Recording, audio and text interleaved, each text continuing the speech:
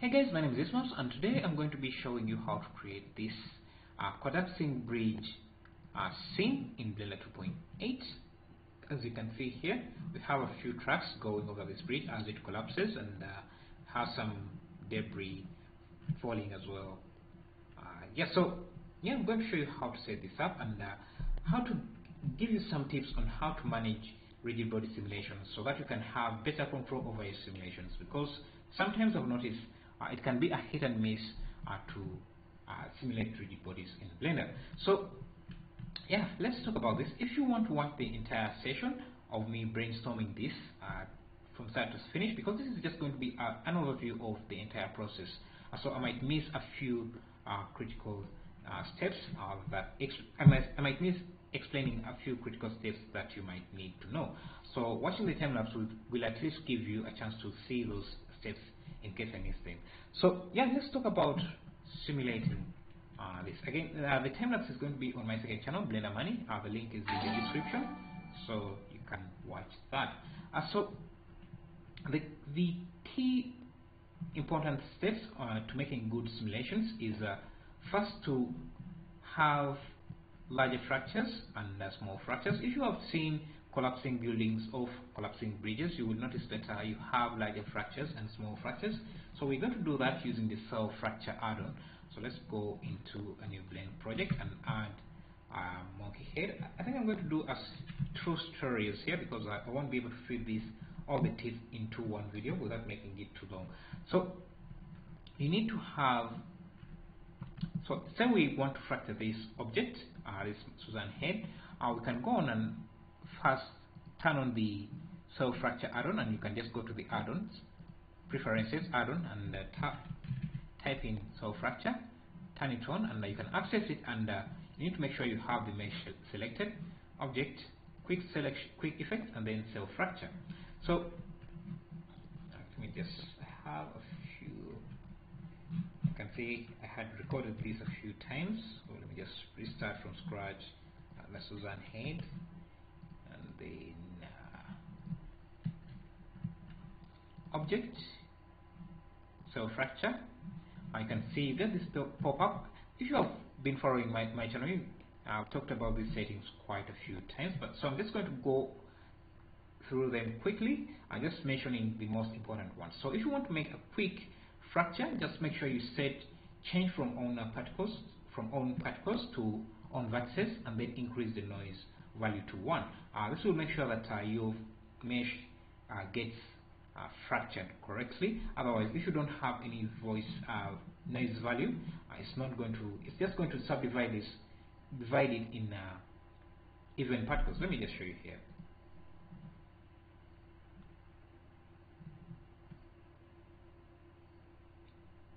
Just give it a moment. Actually, this is not too bad because the shape itself is not that uneven. So, but we're having these issues of meshes protruding out. So let me first talk about that first before we even get to the fracturing. So if just add this Suzanne head. When using the cell fracture add-on, it really doesn't like having meshes like this with holes in them. I'm not sure the right term for it, but in 3D printing, it has a term for it. I'm just forgetting what that name is. So if you have a mesh where you have a hole like this, it won't fracture correctly. You need to close it by selecting this gap, hitting F, selecting that, hitting F to connect it like that. So for these eyes, I'm just going to get rid of them so that we get a better fracture. If you want to keep them, then what you would do is let me just select them, Ctrl L. You just make sure that they are connected to the mesh like that, and so that this is, I'm not sure what the name is. It manhole? I'm not sure what the right name is, but you don't want to have any holes in your mesh. Otherwise, you're going to have issues fracturing your mesh. Maybe then you can bring back these eyes into position.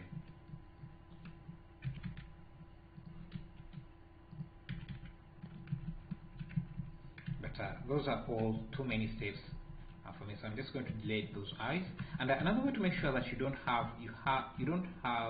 those holes in your mesh is that you can go to your overlays. Just make sure this is recording. You can go to your overlays and turn on face orientation. This will show you the direction of your normals. So blue shows you that the normals are facing outside, and then red shows you that the normals on the inside. So if in any angle you're seeing those red faces, it means that your mesh has some holes in it, and you need to get rid of that. So just delete these faces, then fill that in, and fill that in so that we don't see any of those. So you want to have a mesh to be a solid mesh without any holes in it, and then we can use this cell fracture to work very well. So now we can go to object, cell fracture. Now we should subdivide the mesh correctly as it is. But again, the key to having a nice simulations like this is to have control over your fracture and your simulation. So usually when an object like this is fracturing, the point of impact has more fractures, has smaller fractures than the rest of the mesh. So for example, if we had this fall to the ground, then this point of impact would have larger fractures than the other parts of the mesh. But I saw that when we use the rigid bodies, so when we use the quick cell fracture add-on, it just almost evenly subdivides the mesh. So to have control over your cell fractures, what you need to do is go back to the cell fracture, just reduce the count of the cells. I'm just going to use 4 to begin with, and I'm going to set up a new collection so that I can keep track of where my fractures are. So I'll just call this layer 1, and I know these are going to be the larger layers, and I can see it has subdivided this and added those fractures into a layer into a collection called layer 1. You can see we have those 4 fractures. It also keeps the original mesh, which you don't want to have, so I'll just move that to the extras collection so that I can turn that off whenever I want. I've also turned on under overlays random colors so that I can see instances of different objects in different colors. You can see our fractures here. Now, so because I know that this area is going to have is going to be the point of impact, what I can do, I can select this section, go back to cell fracture, quick effect, and then cell fracture this. I can subdivide this maybe even 4 times again, but I want to change the layer this time to layer 1. Whatever you name it, just keep track of where your fractures are. It will make it easier for you to control. So I can fracture this, but you can see now we are getting a few issues. This is not really fracturing as I expected it, or as I wanted. So let me first hide layer 1, which was our original fractures, so that I can only look at the new fractures and see how they look. You can see this is really a mess. Let me just go back a few bits and do this a few times, and I'll show you why that happened. So this is our original 4 fractures. If I solo this, go to edit mode and select this, Ctrl L, you can see this mesh is separated from this mesh. When the cell fracture add-on works, it separates these meshes for some reason. I'm not sure why, and that creates a problem that we had before. Remember, before we deleted those eyes to make this a single mesh without any holes. Because this is 2 meshes, if I hide this, or if I move this away, because it's not connected to this, if I turn on overlays, and I think it's called face orientation, you can see that I can see the insides of this face. because this mesh is not connected to this, and that is causing the problem. So what you want to do is right click, merge by distance, so that you get rid of any of those vertices. Now if we select this part L, you can see it's one single mesh, and if I select this side and try to move that, it stays connected, meaning that this is a mesh with no holes. So I want to do this for all the other cells. You can see if I select this and hit L, this mesh is separated from that, and that would cause a few problems. So I need to right click, merge by distance, so that if I hit L, I'm selecting the entire piece as one, and it's no longer a mesh without with a hole in it. Let me just turn that off. And we have a few pieces here, and because we're going to make a lot of fractures, we can't just go to one fracture one by one and just right click, merge by distance. It's easier to just select all the fractures you have made, go to edit mode, and then merge by distance. This will get rid of any of those issues, so that all the meshes are now intact without any holes in them. And now if we select this object, quick effect, cell fracture, can use the same settings.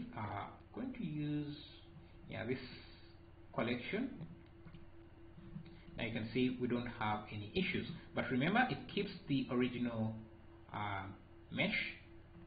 So I'm just going to select and first hide these fractures, and I'm going to put this in a new collection. I wish there was a better way to manage these fractures, but just make sure you keep track of the fractures you're making. So I know that I've subdivided this fracture here, so I don't want to use it anymore, so I'm just going to have that in let me just call this collection x1, hide that, and just use the new fractures I've just made for that section.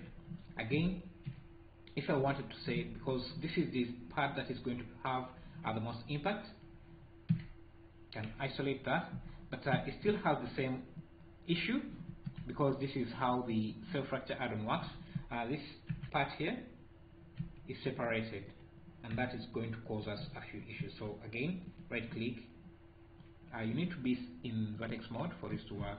Right click, merge vertices by distance, and get rid of that, so that this is connected. And we need to do this for all the pieces we have just created. So edit mode, vertices, merge by distance, and you can see the number of vertices we have removed. So now if I fracture this again, object, cell fracture, I will have no issues. Again, I want to keep track of my vertices, my new fractures, so I'll just move this to layer 1, 2, and that has subdivided. You can make more subdivisions or more fractures. I've just undone that step by increasing the source limit here. So I can make this 5. I'm trying to keep this source limit lower, so that I can easily keep track of the fractures and manage them easily. So now hide the new fractures for a second, so that I can move this to the extra x1 collection. Now I can unhide my new fractures. You can see again, if I wanted to fracture this even further, don't forget you need to go to edit mode and get rid of any doubles or any unconnected meshes.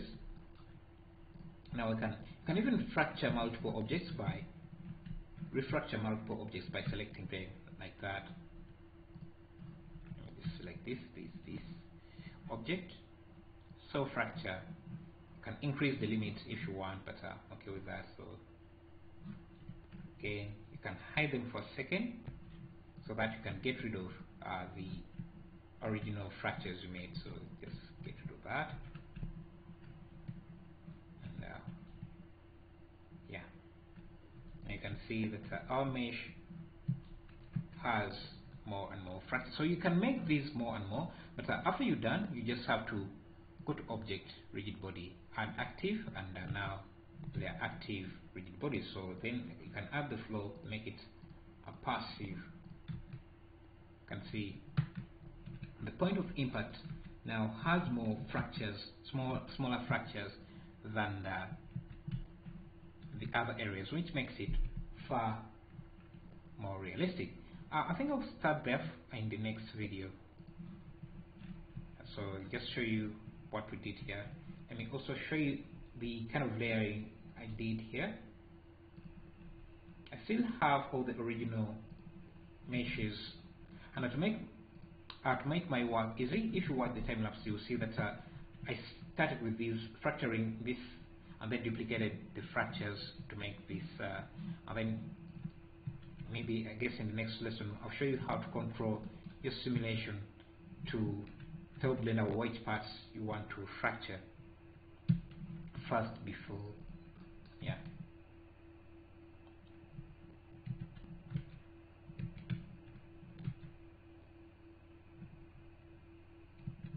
Yeah, so thanks for watching. I'll see you.